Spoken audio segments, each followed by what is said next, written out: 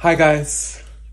I have no time at all, but I need to make a little lunch before I leave, and I hate waste. So we're gonna make lunch with only things we have. Girlies, these days, we gotta waste not, want not. So I'm repurposing the bistro vinaigrette from a previous video. I'm repurposing some pickled jalapenos and pickles from the tuna melt video.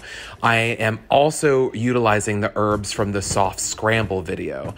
I really believe that if I'm gonna bring these videos every single day, that I have to be creative in my pursuits to provide something that's delicious, straightforward, and also not wasteful. I still don't have any time. I might even be late.